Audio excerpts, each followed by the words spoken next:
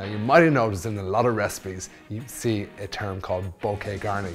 It's basically a bunch of herbs tied together. Just drop it into your soup or your stock to infuse those fantastic herb flavours. Cut a piece of string about 10 inches long. Grab a bunch of fresh herbs and lay in between 2 bay leaves. Place it over the string and tie the ends together. So there you go, as simple as that. You just tie it up and you can see the loose ends of that string. It's perfect because you can tie them onto the handles of your pot. The herbs just sit into your liquid, infuses in there beautifully, and when you're done, you just pull it out.